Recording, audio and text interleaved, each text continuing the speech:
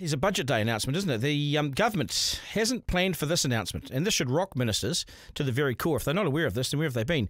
32%, or 1 in 3 retailers say the economic conditions in New Zealand are now so dire that they believe they will be gone within a year. Their business won't make it, won't last, won't survive. 1 in 3. It's a huge number. Thousands of jobs, I would have thought, thousands of shops, businesses, retailers gone. And a staggering 64% of all retailers have failed to meet their sales targets over the past 12 months. This comes as iconic retailer Smith & Co.'s has plans now to close its doors next year in Auckland. Is the Reserve Bank satisfied yet? How much more misery and economic collapse and ruin does it need to see? I mean, the money's dried up. It's taken the money. No one's got any money. Head of Retail New Zealand, Carolyn Young, is with us right now. God, it's a grim picture. Carolyn, good day, good morning. Nice to have you on the program. Morena, thanks for having me. Yeah, no, it is a pretty grim picture right now, and certainly everyone's struggling. They really are. So that survey that has been done, that paints a really negative picture, doesn't it? The people just aren't paying they're not being able to pay their bills. They're stretched and they won't make it.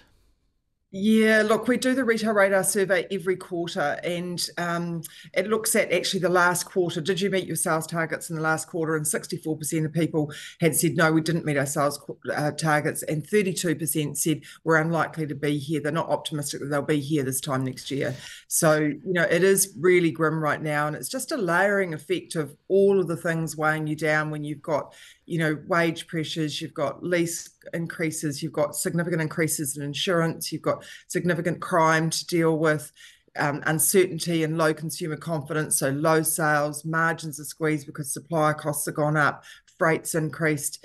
It's just really hard to see, where is that light at the end of the tunnel, and what are the levers that we're going to hear today that the government might pull to actually help stimulate the economy and give people confidence that we will get out the other side in a timely manner. What do retailers want to see? I mean, what is it that the government could do today to help retailers? Because 32% of them say they were going to close up in the next 12 months.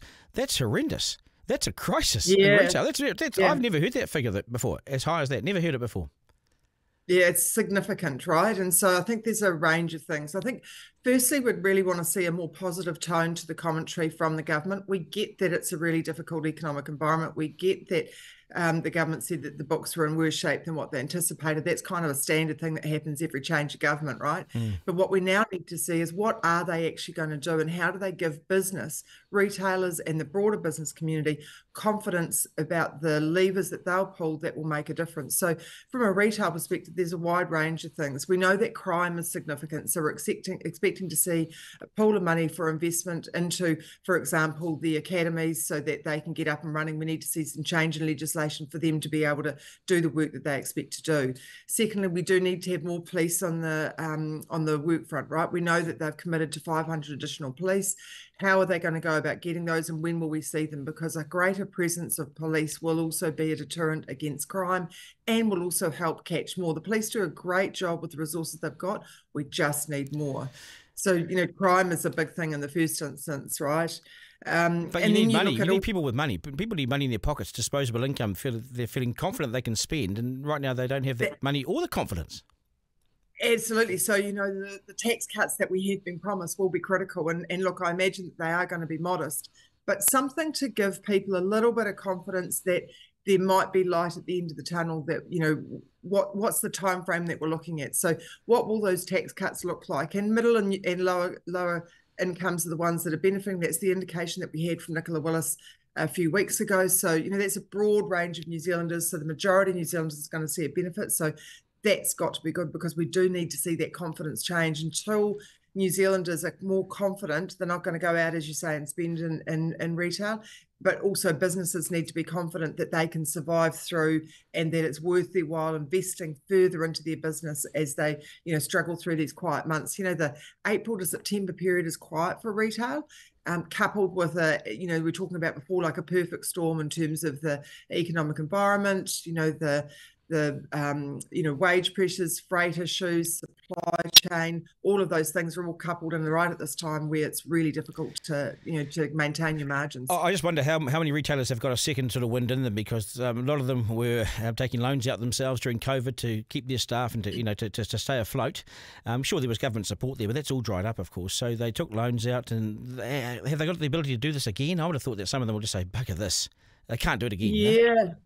Yeah, look, and I think, Duncan, they're probably well past their second wind. I think they might be on their third or fourth wind. And what we do know with business loans is that they are at a higher interest rate than a mortgage, for example. Most SMEs will have to guarantee their home against their business for any loans that they've got. So they really are up against it. And it's a full-on commitment if they actually, do go to make further investment into their business by getting a loan, or actually even if the bank will approve them in this environment, they'll be much tougher around what they are approving. So it is, what levers can businesses pull for how long, or do they look at it and go, it's just a little bit too tough right now, I'm done. Yeah. And that's not what we want, right? We want to see a thriving economy across all sectors. When we say 32% of retailers say they may not make it this next 12 months and are likely to close up shop, how many retailers are we talking about? Is it like how many thousand or how many hundred? What are we talking about?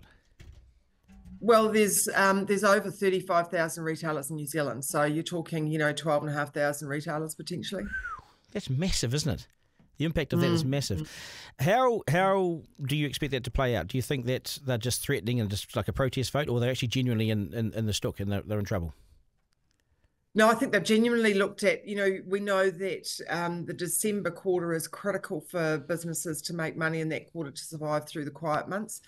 Cash flow is king in really these environments. And if you don't have the cash to see you through, they'll be looking at what have I got in the bank, what sales are coming in, and what levers can I pull? If a staff member resigns, can I not replace them? Can I negotiate with my landlord to have a rental holiday? Some people we've heard, giving up things like insurance, which is obviously critical that you have your insurance in place for those just in case situations. So people are really making decisions around what they do and don't spend their money on in order to be able to stay afloat. Because for SMEs, let's remember, that's their livelihood. It's the business is how they actually pay for their groceries and their fuel every week. And just finally, you talk about crime earlier on as well, and you look at not just crime, but also how unattractive CBDs can become. Auckland, for instance, Auckland CBD used to be the sort of golden mile there. It's far from it now. And where Smith & Co.'s is, and on that corner, it's turned into a bit of a debacle. And there's homeless everywhere, and it's just unattractive, right? It's unattractive and unsafe. People think it's unsafe. Auckland Council wants to put council parking up by 24/7, so charge people nighttime parking. They're doing everything they can in Queen Street to say, bugger off, we don't want you here. We don't want people, we don't want cars. They've said it. Yep, it's a really difficult environment in the Auckland CBD, and I know, having spoken to lots of retailers that have got businesses in that area, that trading is really difficult. So, and I think, you'll have seen yesterday from the announcement from Smith & Co, there's a wide range of regions that lead into that, but certainly the environment is one of them.